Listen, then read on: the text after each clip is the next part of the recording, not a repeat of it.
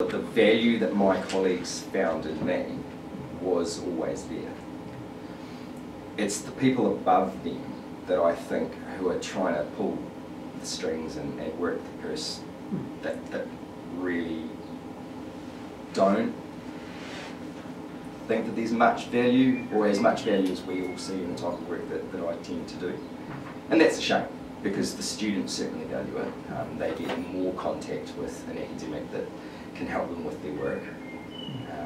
So yeah, you certainly, when you've been in the gig as long as I have for the last 20 years, and you've basically been a fly on the wall because you've been casual, and you've not actually been able to engage in a deep process.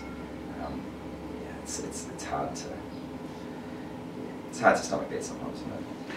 Just asking about kind of the process, or the how you got to the point where you said, actually, I've had enough, or I mean, what was that for you? What was the catalyst?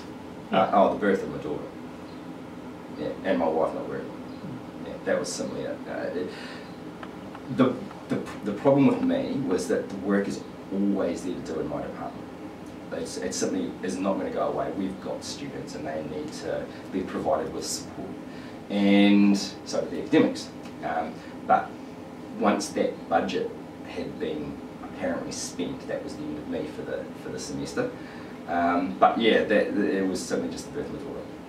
I need to be able to provide, and that's the best thing about the permanent contract I've been provided, is now I can actually support my family, which is fantastic, and not have to worry about it too much.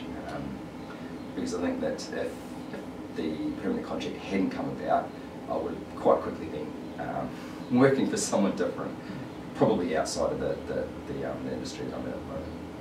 So I want to ask you a future-oriented question, because we were talking about it with young people today, being told the future is really bright because you're just going to be a gig worker, a portfolio worker. You won't ever have a permanent job. You've got a daughter, and you did something about your own permanence.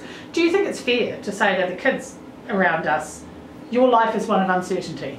I don't. My personal opinion is that the gig economy is probably just going to add to everybody's stress.